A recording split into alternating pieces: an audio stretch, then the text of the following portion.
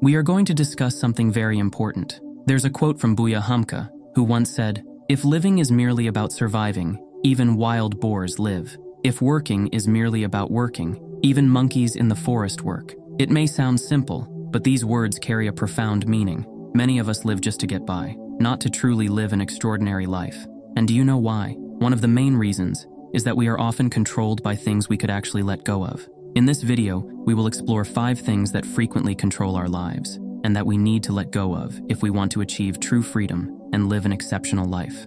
So, make sure to watch until the end, because what we're about to discuss could be the first step toward a significant transformation in your life.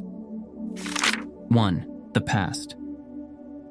Let's start with the first thing that often controls our lives, the past. Friends, each of us has a story from the past. Some of those stories may be beautiful, but others may have left deep wounds. The problem is, many of us unconsciously allow the past to control our future. Whatever happened in the past, whether it was failure, loss, or pain, let it go. Your past is a lesson, not a punishment. If you keep reliving it, you are only hurting yourself. Think about this. Every time you hold on to resentment or pain, who really wins? The person or event from your past. If you continue to live as a victim, you only give them power. But if you choose to forgive and let go, you are the one who wins. Starting today, release the burden from your shoulders. Focus on what you can do now, in this moment, because your future is still within your control. Remember, friends, your past does not define your future. What defines it are the steps you take today. So, have the courage to move forward and create a new light for your life.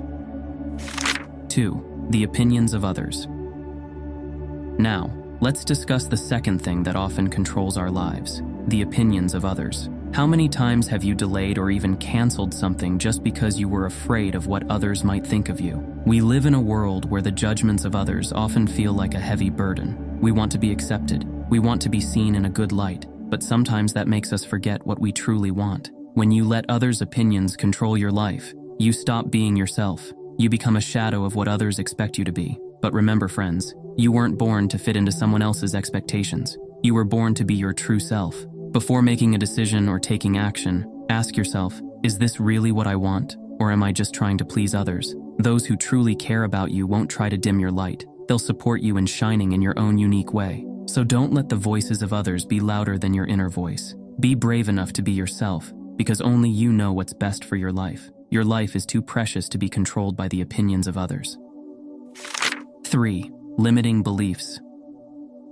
The third thing that often holds us back from living an extraordinary life is limiting beliefs. What are limiting beliefs? They are the negative thoughts we instill in ourselves or that others have planted in us. Phrases like "I can't," "I'm not good enough," or "this is too hard" often become walls that block us from reaching our true potential. Imagine you want to climb a mountain, but you keep telling yourself you're not capable.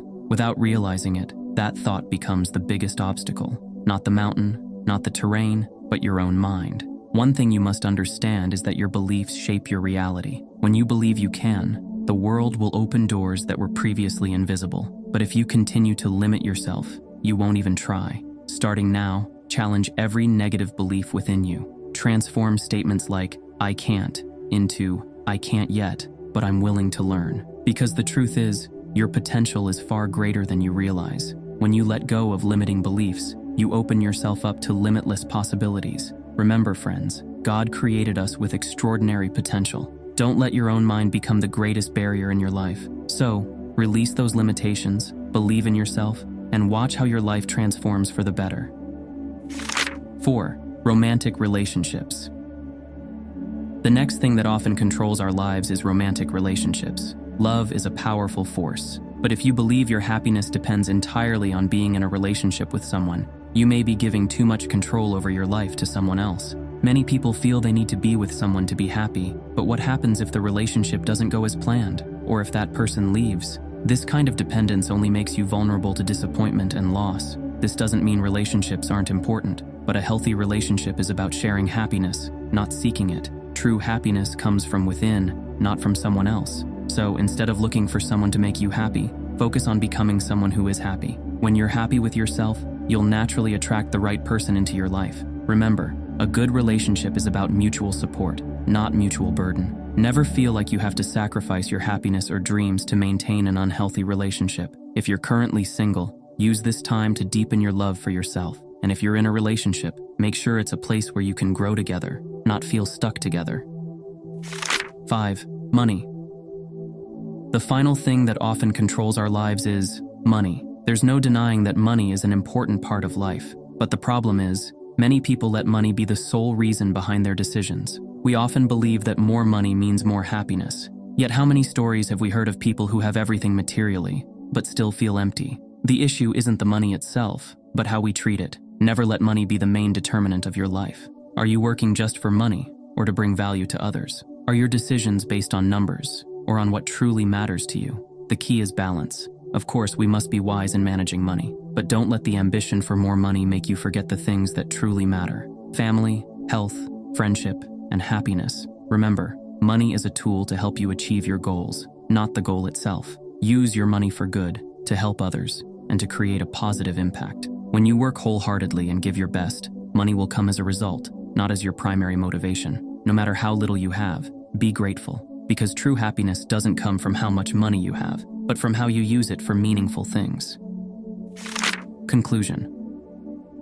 Life is a journey full of challenges, but also rich with opportunities. When we free ourselves from the control of limiting factors, the past, the opinions of others, limiting beliefs, unhealthy relationships, and an obsession with money, we open the door to a life that is freer, more meaningful, and more fulfilling. This journey isn't about perfection, but about growth. Start now. Take control of your life. Make choices that bring you closer to true happiness. See you in the next video.